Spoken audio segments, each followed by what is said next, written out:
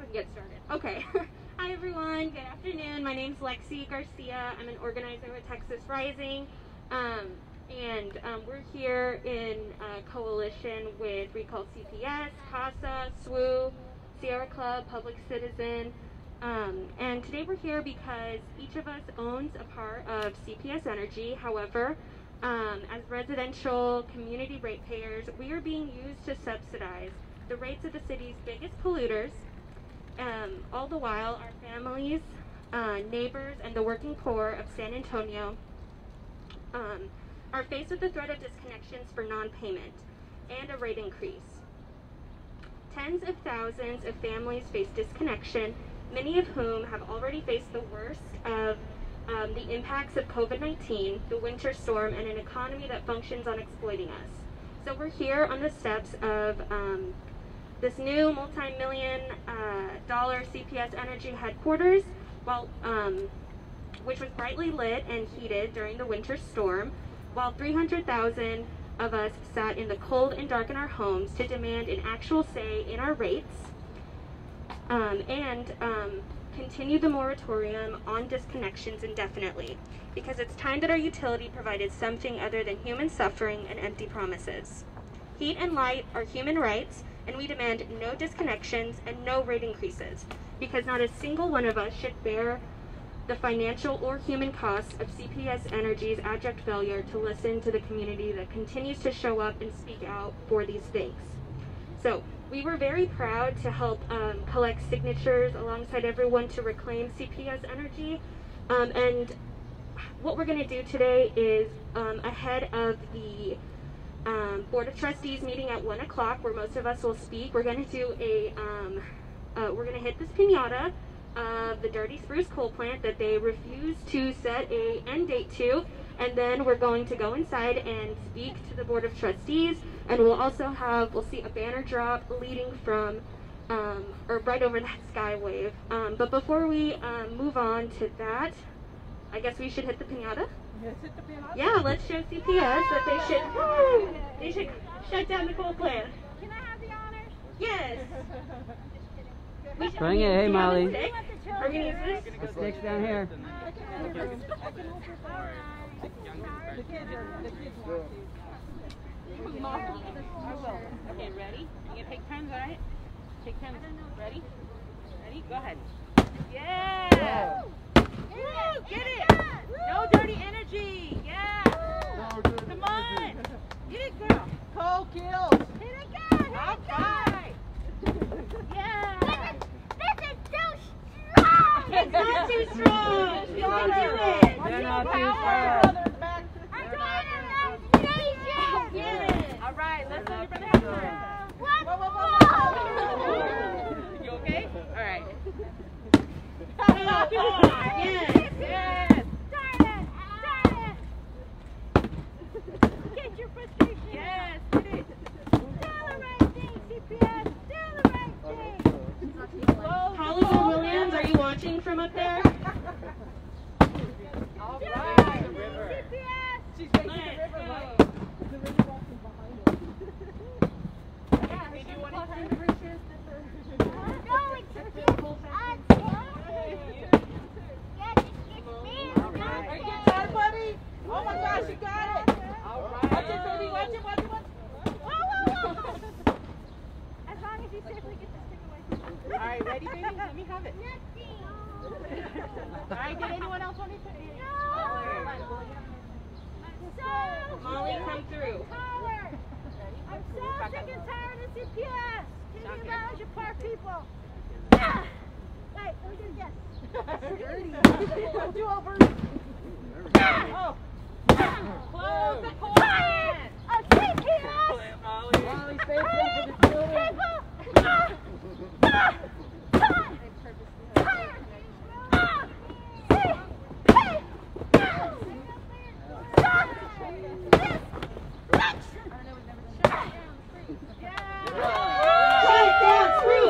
Shut down Spruce! Shut down Spruce! Shut down Spruce! Shut down Spruce! Shut down Spruce! That's how you do it. All right. All right, thank you. That's the power of the people. We're gonna shut down Spruce. Thank you so much.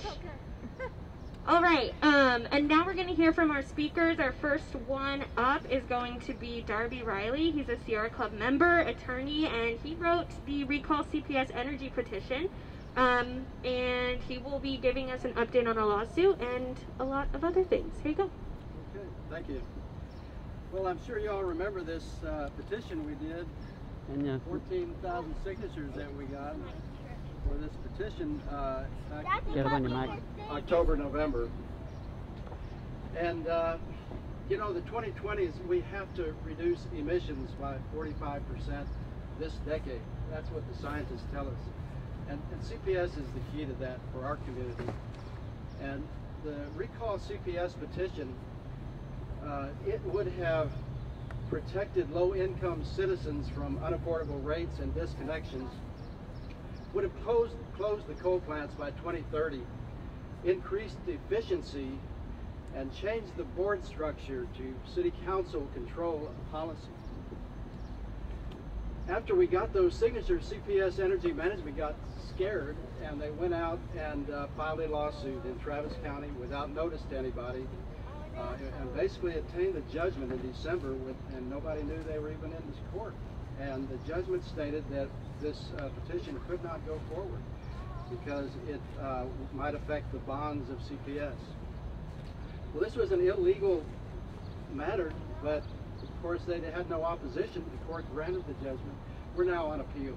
We're on appeal to the Third Court of Appeals in Austin, and we're very confident that the court's going to follow Texas law, which says that you can't stop a charter petition in the middle of it. You have to wait until after it has passed the voters, and then you can challenge it in court.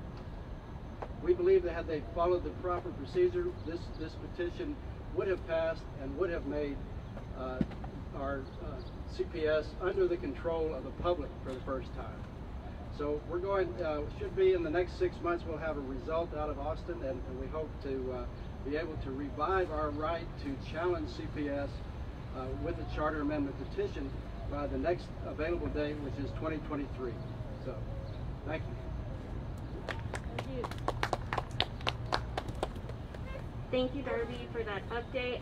Next, I'll move us through to our next speaker, who is Erica Alvarado.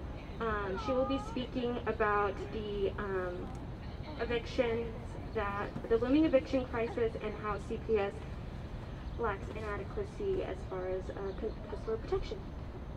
Hi, my name's Erica. I'm with the Tenants Union of San Antonio. I use she, her pronouns. I just wanted to speak a little bit because CPS is going to start trying to do disconnections again. And this is a tenant's right issue because there's many leases have clauses that you have to keep continuous power or you face evictions. Evicting people is wrong at any point, but it's especially wrong during a global pandemic. We have to continue to push back and make sure that CPS hears us and does not continue disconnection. We cannot separate families.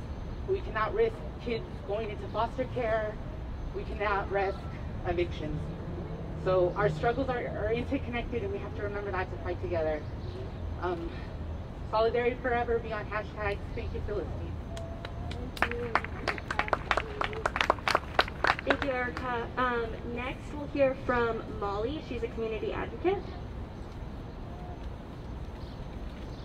We just wrote down a couple. So I just wanted to write a couple of things to CPS. My name is Molly. I'm a very, very concerned citizen. I understand that CPS will be executing many disconnects on people affected by COVID and winter storms complications and other financial strife.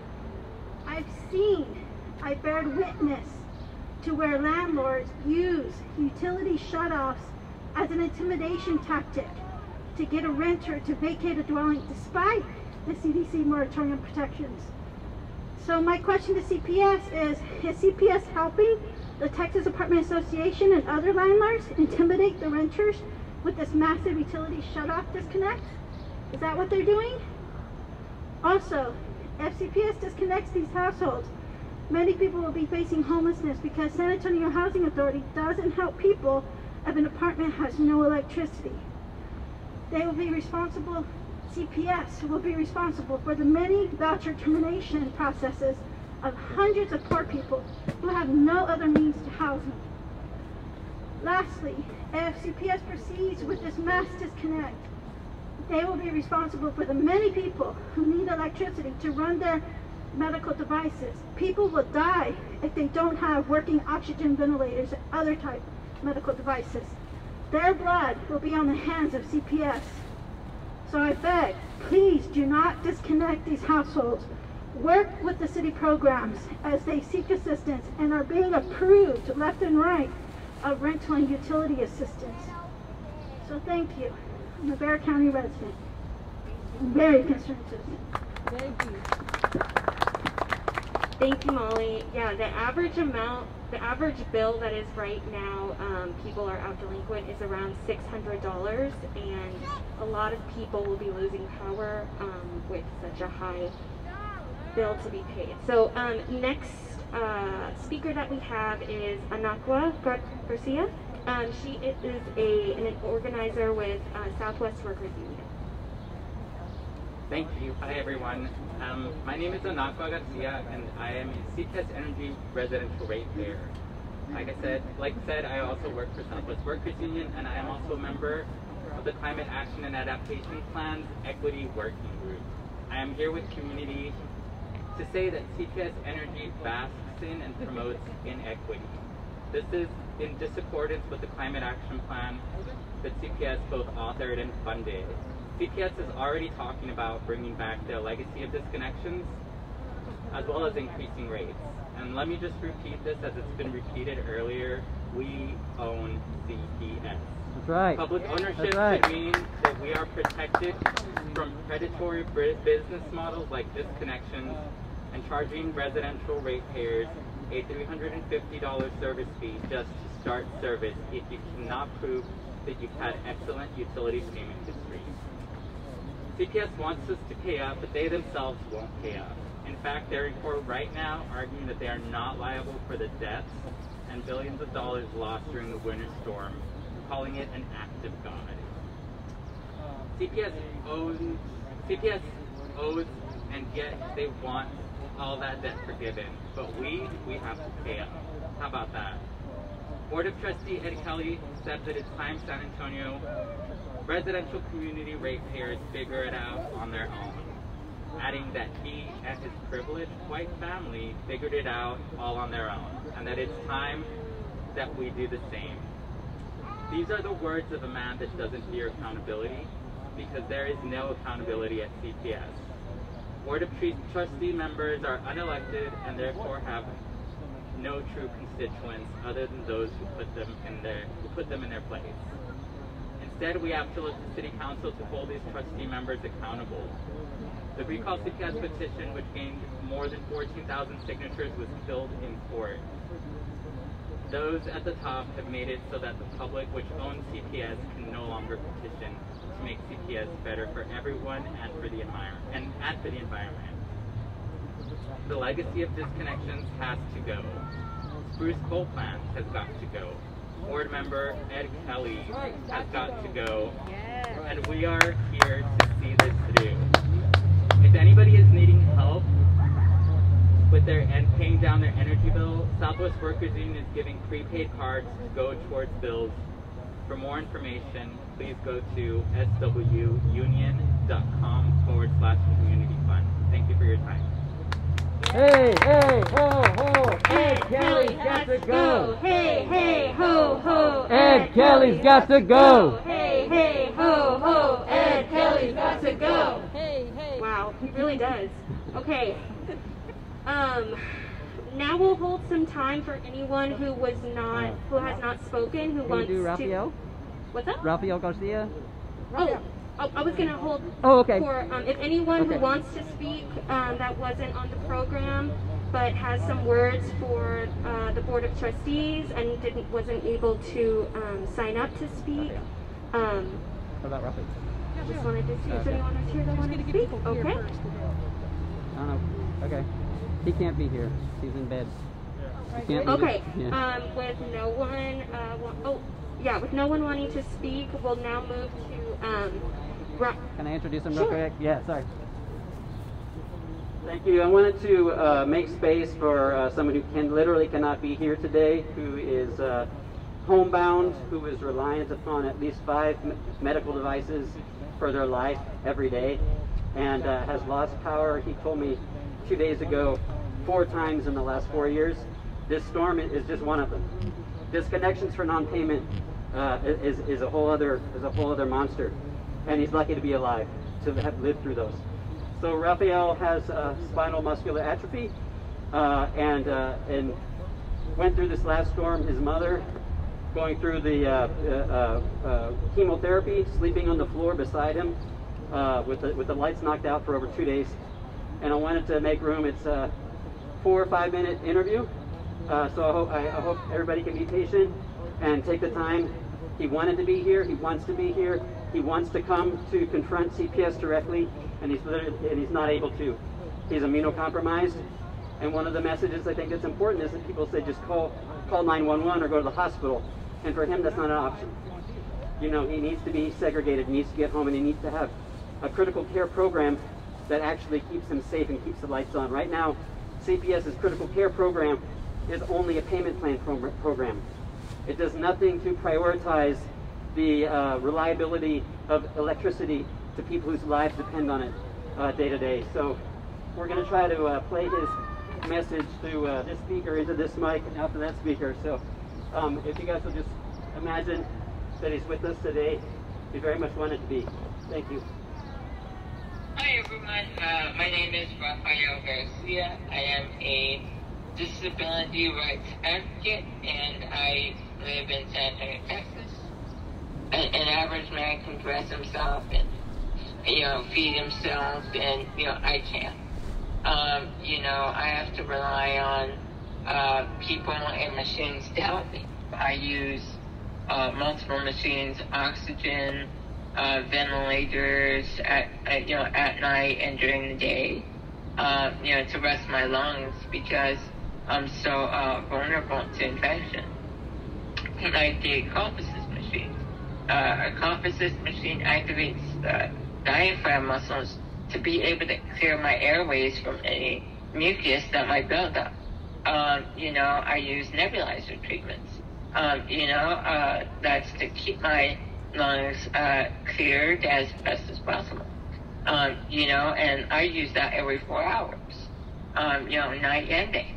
So, that's a struggle in itself, Of course, these machines, I would say in total, I have about 8 machines. 8 machines just kind of keep me, stable and alive every day. I need power. I needed to stay alive. And, I'm not the only one. There's many people like me.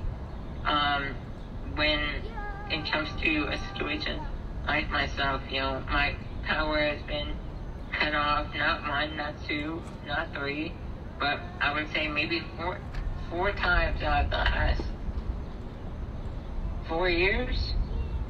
So that's one day out of the year where, it's terrifying because it's, it goes out and you're not sure when it's going to come back on.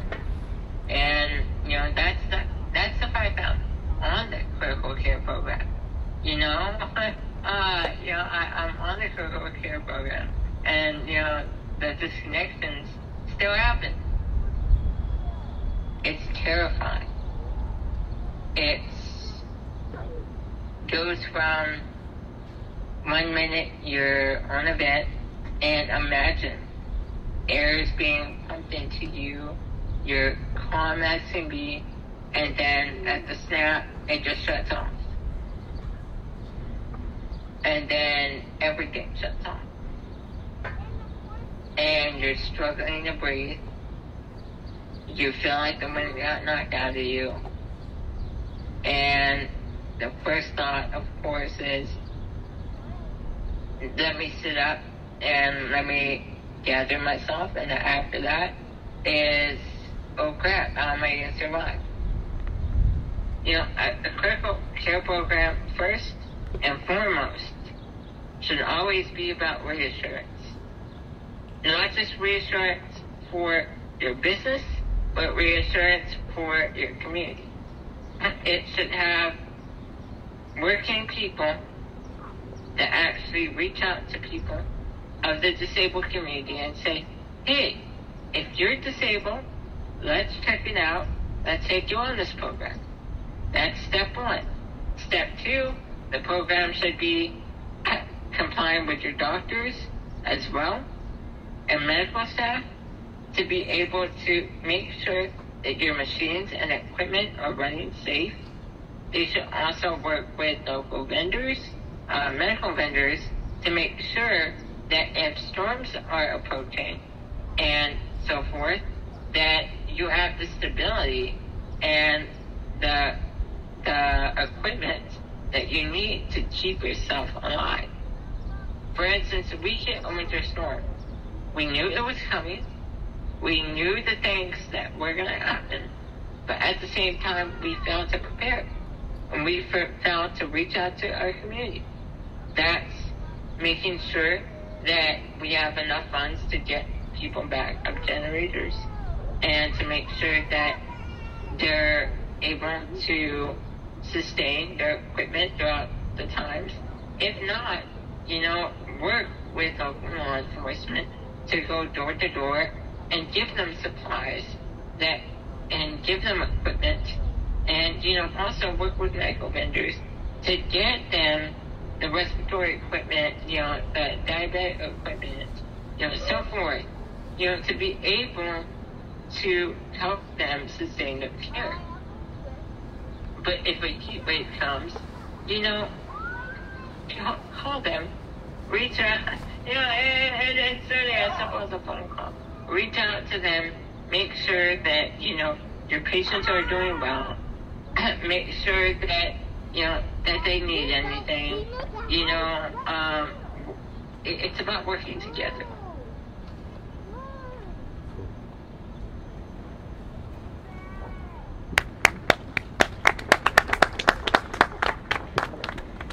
Thank you, Ralph. I wish that he could also be here today, and clearly the choices that CPS makes and continues not to make are costing and harming real lives every single day. Now we'll move into our banner drop, I believe. Yes.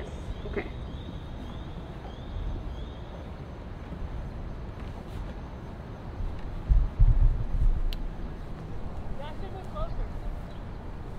I think we should move closer so that we're able to see it.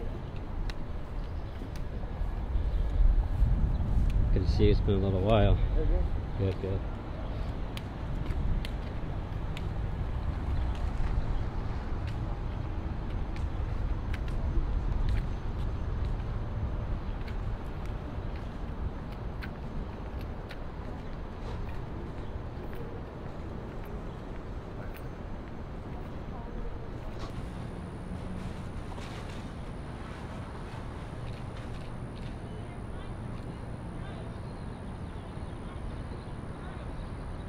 Stop the rate hike.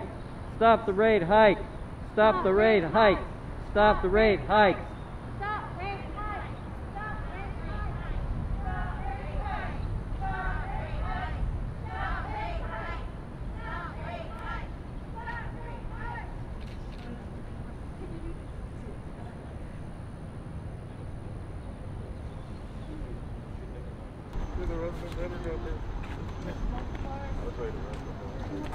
So the flat one's mom. Mom gets the flat one.